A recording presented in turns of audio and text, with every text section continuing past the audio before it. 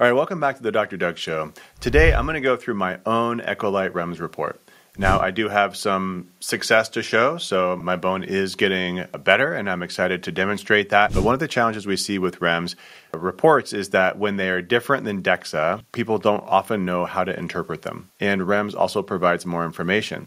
So what I want to do is I want to review the REMS. I want to talk about my own story when it comes to bone health, and I want to try to answer some of the questions that many people have when they get a REMS study and they don't know how to interpret the report. So stick with me if you've ever had a REMS, grab your report, let's go through it together. I'm going to show you mine, I'm going to show you my before and my after, and I'm going to talk about what I've done for my own bone health and where I think I can improve. So if you're not familiar with Echolite REMS, REMS is the alternative imaging pathway that I recommend for people if they have access to it.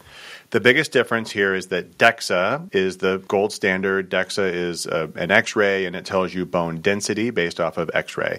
It doesn't tell you anything about bone quality for the most part. DEXA is, again, the gold standard. It's broadly available. Insurance pays for it in the U.S. and in other countries. It's included in the healthcare system. So we have to use DEXA. But we also know that DEXA has quite a bit of variability from test to test. So having another test that could help verify, especially if DEXA seems wonky, meaning like there's a lot of disparity between spine and hip or some other weird things that can happen in DEXA, having another test can be really helpful. So the REMS, or Echo from the company Echolite REMS, the REMS is an ultrasound that looks at both density and quality. And I'm going to walk you through what this report looks like. So when you get a REMS, you'll either get 2 body parts scanned or you'll get all 3 scanned.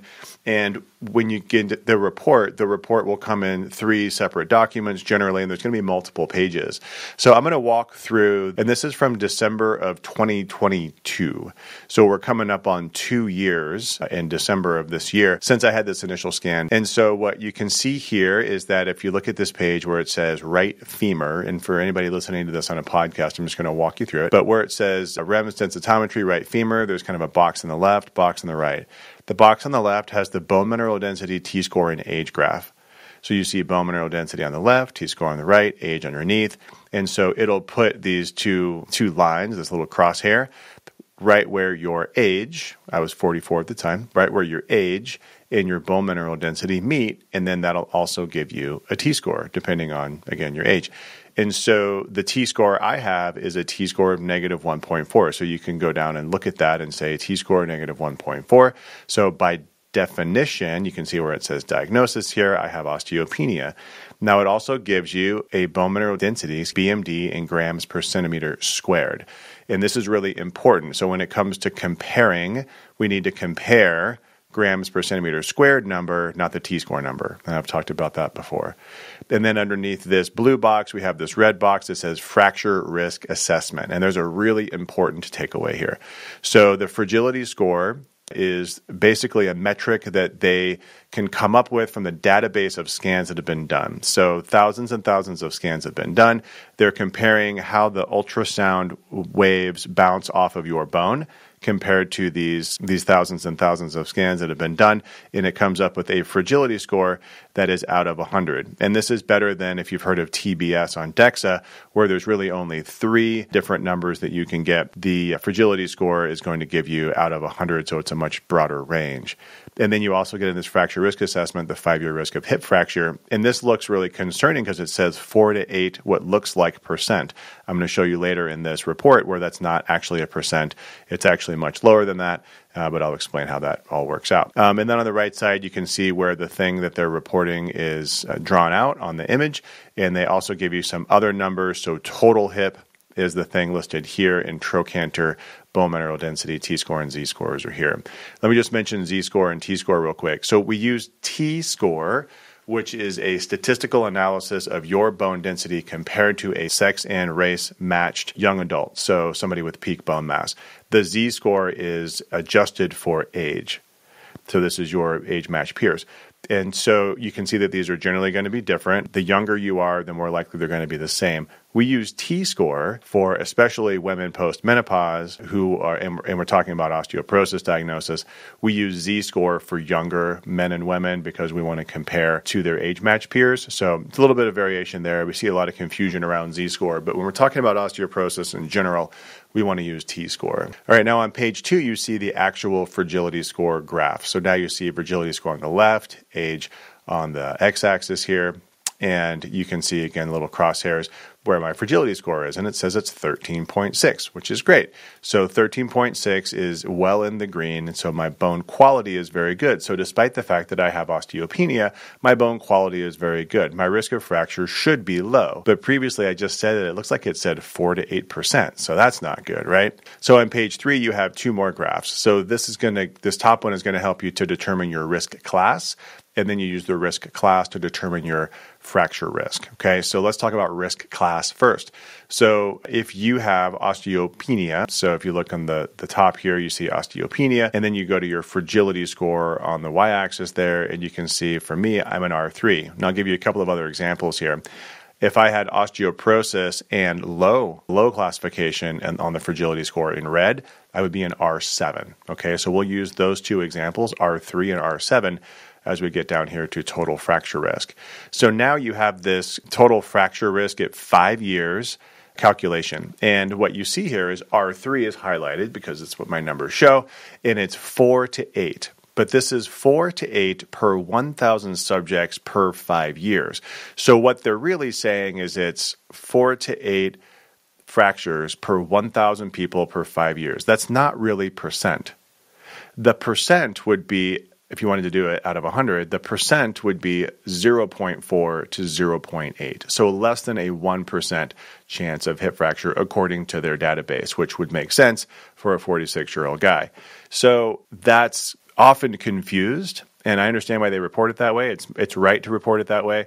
However, some people will come out of this and think, oh my gosh, 4 to 8% seems really big. Now this gets even worse when you look at R7. I said we'd look at both.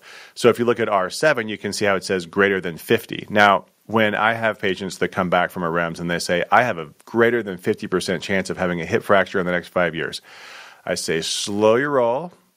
You probably don't. Let's look at the data, and that's what they're saying. Is they're saying it's R7 greater than 50. Now it's still not good because they have osteoporosis and a low classification on fragility score. However, it's not 50%; it's 5%, which is still more than I'd like to see, but it's better than 50. So please understand this total fracture risk at 5 years graph. All right, let's go to the next page. Okay, no scroll. All right, now on the last page, it's going to give you some information about body composition. And what's cool about this is that it's pretty darn accurate as far as body fat percentage, body weight, and there's some other numbers in here. Now, this one, we didn't put in all the data, actually, because this was a scan that a friend of mine did for me, so they just didn't calculate all the data. But anyway, this would all normally be filled out. It did nicely say that I was overweight according to the BMI scale, though. We could talk about BMI another day. All right, and then the 5th page is simply just looking at the images themselves. They're documented on that page. So that's what this one looks like. So again, the summary is I have osteopenia, but pretty good bone quality. So now I'm going to flip to my femur and spine and show you what those started at. Okay, so here's my left femur. So similar, it looks like my left femur has a T-score of negative 1.3, still osteopenia. You can see the BMD there. And same fracture risk of 4 to 8 per 1,000 subjects at 5 years, or 0.4 to 0.8%. And I'm going to flip to page 2. All right, now on page 2, you can see fragility score very similar, 13.4. So looks good. So let's take a look at my spine. All right, so here's my spine. Now my spine looks actually a little bit worse. So T-score negative 1.5. So my T-score is the worst in my spine compared to my 2 femurs. This all looks the same, though, so everything is kind of listed out the same. It does list out the individual lumbar spines, bone mineral density, and T-score. So if anybody ever asks you about that, that is there. So let's look at my fragility score. So the fragility score on the graph here, you can see at 19.7. It's not bad. It's not great. So this might be a good time for me to tell you a little bit about my own bone history. So I was first scanned with a DEXA in my early 20s. So that should have been my peak bone mass, right? Well, I was raised in a household of highly processed food, and I don't fault my parents for this. They thought they were doing the right thing. They were on the bandwagon of avoiding dietary fat because they were concerned about my cholesterol, which is hereditary. And so we ate an ultra-low-fat, ultra-processed food household. I was born in the 70s, and man, the Snackwell cookies and cakes and fat-free ice cream and fat-free frozen yogurt, it was like what I was raised on, Honey Nut Cheerios and skim milk. So as a result of that, I did not eat a lot of protein, did not get a lot of dietary fat. I was a pretty active kid. I certainly wasn't doing gymnastics, but I was running around and I was, otherwise relatively active as a kid. Struggled with weight and obesity, so there was some metabolic stuff going on out of the gate. But I think as a result of those dietary challenges, I never had good bone mass. So I never achieved good peak bone mass, and that was demonstrated by the DEXA in my early 20s, which looks very similar to this. In fact, it's almost the same. I remember it. I have it somewhere. But I think my T-score in my spine was -1.5 at the time. So that's real. All right, so now let's fast forward to last week. I did a repeat REMS with Dr. Kim Zambito at the Midwest Bone Health Summit, and we were able to catch up, and she did a scan on me while we were doing so. So it's been not quite 2 years, a little shy of 2 years. And I will say this about my own bone health journey, which is I'm not particularly worried about fractures, so I don't do all the things that I talk about. I look at bone health for me, as I do with my patients as they exit the program with improving bone, is that I don't want it to get worse. I'd love for it to get a little bit better, but I am not working hard on my bone health. I'll put it that way. I'm doing some things. I have a power plate. I do not a ton of impact training. I do lift heavy weights, and I eat a adequate protein diet like I talk about. I don't take supplements specifically for bone health. I'm not on testosterone. I'm not doing anything otherwise anabolic. So I'm not doing many of the things that if I had osteoporosis, I would do. But I would hope that with my HealthSpan approach that my bone would be improving. So let's see how I'm doing. So this is my right femur. So T-score back in 2022 was -1.4. Here I am at -1.1. So that is a good improvement. But remember, if you're going to compare, you have to compare the BMD, not the T-score. Okay, so don't do the math on the T-score, do the math on the BMD. So let me do that math for you. All right, so the math then would be 0.740, which is the BMD from my first score, the lower one, divided by 0.779, and that gives 0.9499. So that's a 5.1% increase in BMD. Does that make sense? So 5.1% increase in bone mineral density of my hip over the course of nearly 2 years. So is that significant? Yeah, probably. It just shows that the things that I've been doing are actually working, even though I'm not really focusing that much on it. I am seeing improvement in my bone, especially my hips. That's good. But this is only one segment. So now let's look at everything else, right? So what else do we need to look at? Well, I want to know about fragility score. So you can see here my fragility score, my hip is 14 out of 100. And I remember last time it was 13 something, right? So let's take a look and see where that is on the graph. All right, so now when I look at this, I see on the graph it says 14. It's still, squarely in the middle on the green. So does that mean that I got worse if my fragility score went up? Well, maybe just a smidge, but you have to recognize too that this line goes up. This green goes up as we age. So it might be that it stayed the same and I just got 2 years older. Honestly, the difference between 13.4 and 14 is clinically probably irrelevant. Would I rather see it go down? Of course. But I'm not particularly worried about this from a clinical perspective unless we continue to see this consistently over and over again, headed in the wrong direction. So not going to lose sleep over it now. Love to see it better, but don't think it's probably clinically that relevant. All right, so for my left femur, I was -1.3. Here I am at -1.1, not quite as good. And then my fragility score very similarly went from 13.4 to 14.1. Is that clinically relevant? Probably not. So is this hip better? Yeah, probably. Maybe not quite as much, but still headed in the right direction, right? So let's look at the spine. All right, now when we look at my spine, you can see, again, the bone mineral density got better. But if you look over here on the right, you can see, okay, we've got 3 yellow vertebrae and then a gray vertebrae. What does that mean? Well, it means that this second vertebrae, this L2, was not red. It wasn't red because she didn't try. It wouldn't pick up data. And that could have been because I had something obscuring that in my bowel. It could have been for any number of reasons. But ultimately, we don't have the data. So what do? Well, we need to look at the other vertebrae and say, well, how do they look? And you can see everywhere from -1.7 and -1.1, whereas before on the spine, they were -1.4, 1.6, 1.4, 1.6. So I would say overall these look better.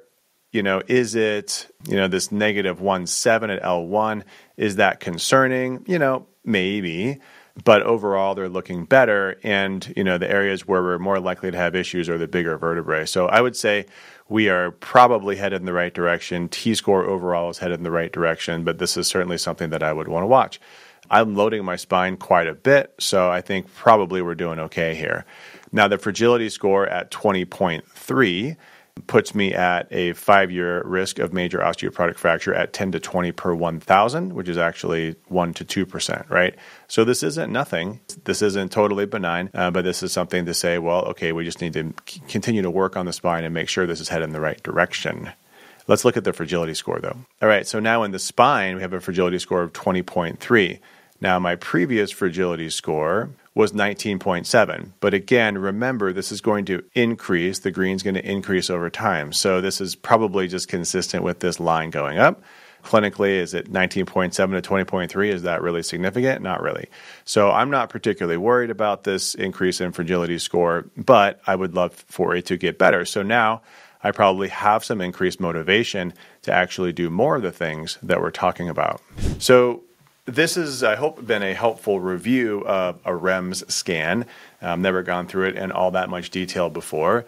I think the REMS, again, is a very powerful, definitely secondary tool, if not primary tool. And there's a lot of research going on right now on REMS. There's a big uplift in the corporate side of Echolite and all the companies that are coming together to try to bring this on a much bigger scale to people with osteoporosis. So look for REMS around. If you're a member of the OsteoCollective, we have a growing list, and we try to keep that updated. And that's a good way to find data about REMS and where to go to get a REMS. We're also working on creating content on helping people to understand the REMS. But in the meantime, if you have questions about osteoporosis, you kind of have two choices. So one is you could come to our Masterclass. Our Masterclass is totally free. We talk about the myths and misconceptions around osteoporosis, and it's a really valuable tool if you haven't gone through it. If you've gone through it, or if you're looking for more of a community, consider joining our OsteoCollective. OsteoCollective is our bone health community of hundreds, almost thousands now, of people who are improving bone health in a DIY fashion. Some really incredible resources in there. We do a weekly topic-driven Q&A Zoom call with myself or a team member. We have a content vault. We have discounts on products and services at a greater level than we have available here on YouTube. So it's a really, really great resource. If you are interested in community, definitely would encourage you to join that. Links for both of those things are in the description on YouTube, or you can go to our website, optimalhumanhealth.com, if you are listening to this on a podcast. So remember that a diagnosis of osteoporosis is not the end, but deciding to reverse it is a beginning. I'll see you on the next video.